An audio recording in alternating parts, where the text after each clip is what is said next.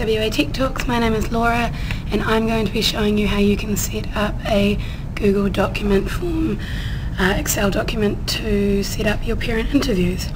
So I'm just going to type into Google Drive and that will take me into this top one. I can click into it. Now as you can see here, I'm signed in with my school Google Gmail address. If you don't already know that, just come and talk to Tony, Neil or Laura and we'll be able to tell you what your username and password is and get you guys set up on that. So I am going to create a Google spreadsheet for the parents to sign up on. So I click on create and go to spreadsheet.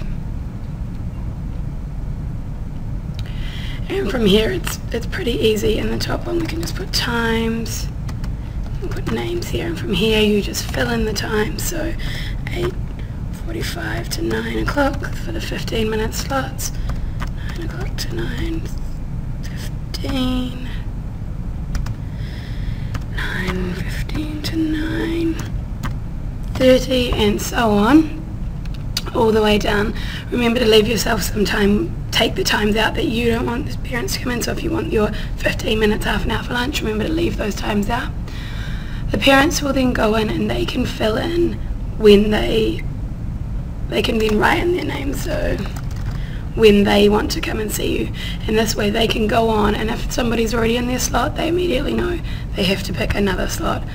It might be key just to put please make sure you don't delete anyone else's name, because we do not want that to happen. So probably make sure you put that at the bottom of your form so that you can make sure that the parents aren't deleting other people's names. I'm sure they won't, but just in case. And now once you've finished it, it's easier as it is to set it up. If you want to make it so it looks like a table, you can highlight it, click on the borders, click like this, and then you've got it in table format. Once it's all completed, you can click on share over here. We'll call it parent interview, sign up, and click save. So it needs a name.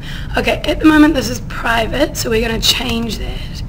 And we're going to say anyone with a link, and so we'll click on this one here, and then we're going to click can edit, because you want the parents to be able to go in and then they can